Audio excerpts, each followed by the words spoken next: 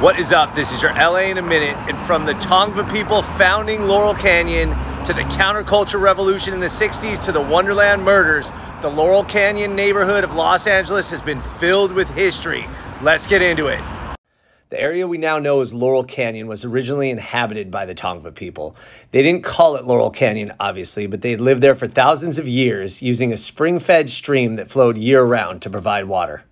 The reliable water supply attracted Spanish ranchers who conquered and destroyed the Tongva people and started grazing sheep and planting crops on the hillsides.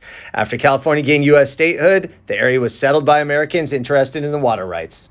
Until the 20th century, passage through the canyon was made on foot or by mule. It was graded in 1907 at a cost of $10,000 and was named Laurel Canyon Road, and it ran up the canyon over a ridge of the Santa Monica Mountains and down into the San Fernando Valley. Laurel Canyon as we know it now is a mountainous neighborhood in the Hollywood Hills, bounded by West Hollywood to the west and south, Hollywood to the east, and Studio City to the north. In 1908, Lookout Mountain Park and Water Company purchased 280 acres on Lookout Mountain, and it was subdivided and marketed as mountain vacation properties. In 1910, they widened the dirt road on top of Lookout Mountain, where they built the Lookout Mountain Inn.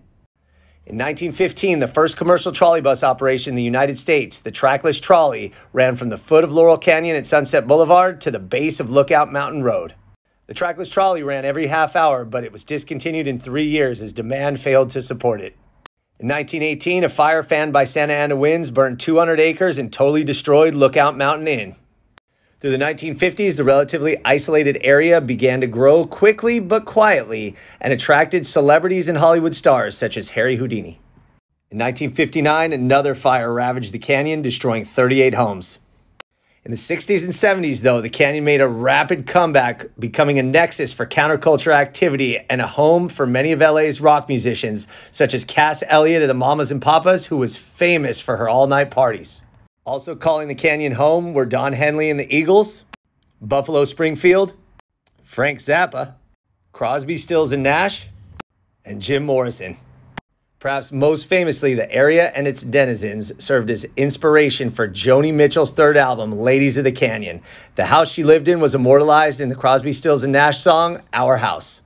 The still extant Canyon Country Store became immortalized by Jim Morrison on Love Street as the store where creatures meet. In 1981, 3 members and 1 associate of the Wonderland gang were murdered in the infamous Wonderland murders just doors down from where Jerry Brown, California's governor, lived. Nowadays, Laurel Canyon is a quiet LA suburb that developers have infiltrated with multi-million-dollar homes. But if you squint just right, you can still see the history from tragedy to fantasy. All right, LA, it's been a minute.